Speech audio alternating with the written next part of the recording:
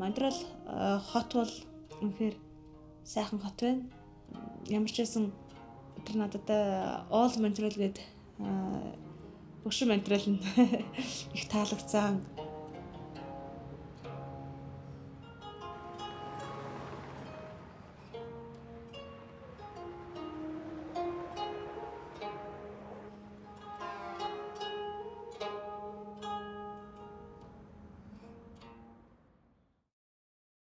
I came to Montreal with my husband in the winter of 1995. I saw this landscape covered with snow, but then summer came and I loved it. It was so beautiful.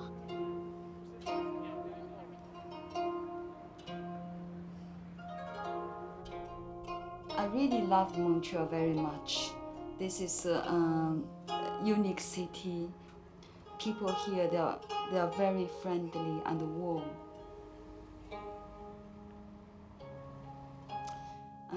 My career is begin from Montreal. Montreal has beautiful architecture, and there are a lot of artists from different traditions.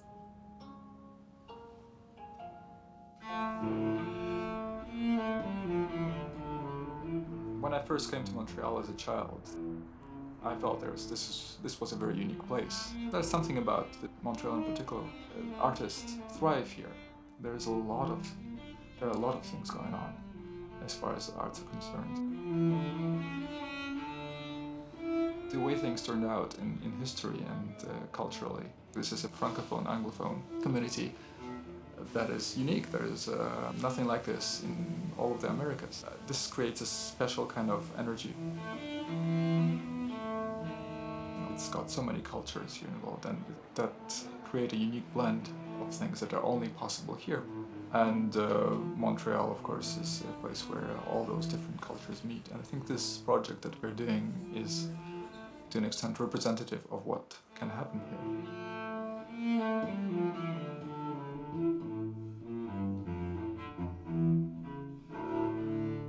With the Long Song project, I'm finding myself in uncharted territory. And this is for me an adventure, so I'm doing this in order to learn about myself and mostly about the long song and how to incorporate my instrument and my musical experience.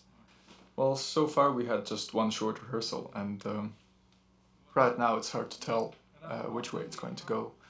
Because for me it's very important to make Zola feel comfortable, because basically she's not changing anything about her singing, so she needs to feel connected to her tradition. She shouldn't be disrupted by what I'm doing, or at least not too much. Getting some rest? I think I'm there also as a disturbance, and I think I need to disturb a little bit so as to integrate the cello in such a way that still makes it sound like a cello. And for example, the cello register, it's got a huge range, and I think this is one of the aspects that can be exploited. Horse fiddle just follows very faithfully what the voice does. It's basically unison, more or less synchronized. It can be, I think it doesn't need to be all synchronized, but it's basically parallel.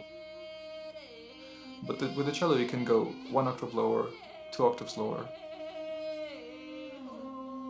And for me, I think it's a very humbling experience, because here I am with all this baggage and of playing all this Western repertoire and not knowing very much about long song. And this is wonderful because I just have to use my ears.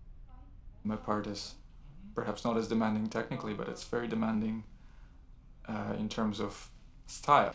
And I don't really know what it will give it in the end. But it has this affinity with chamber music, and in chamber music, 2, 3, 4, 5 more people,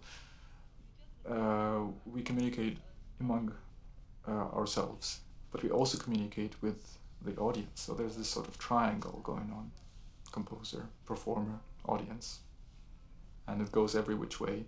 And wonderful things start happening when all the channels are open.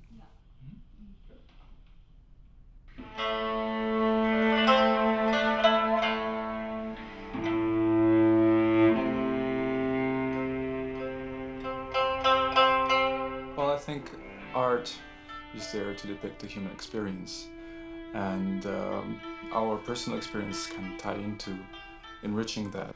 And it just inevitably becomes part of what we do as an artist. For example, when I was 12 years old, just before we left Russia, my brother, who was 8 years older than I, died accidentally. And that was a very, very tragic thing, of course. And this is one of those pushes that life gave me, where I just put this extra energy into music because I needed to express this pain in this instance. For example, I was playing a piece that was fairly intense, and I think the day I learned that my brother died, I just pledged that I was going to put this experience into this music. And whenever I had something that could convey this kind of emotion, that I would use that. And I think those things are very important in order to stay true in to find the right tone when you're working on things. Of course, there are much lighter things in music as well. For example, when I had my children, this is something that, of course, brought a great deal of chaos in my life, but also, for example, the playfulness that one gets from learning how to be with children. I just actually all the things that I've missed in my childhood when I was practicing so hard, I'm learning since a few years. I'm compensating now with my kids.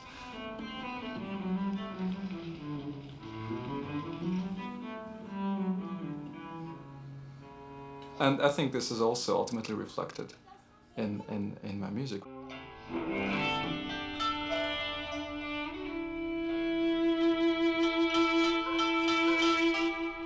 This is unique because this is going to be using 3 voices, 3 musicians who've never worked together. 3 of us together. I've worked with Liu Fang before, but not with Zola. And for instance, for myself, I'm using written music. Of course, I'll be changing some things here and there. Perhaps Michael Osterley will.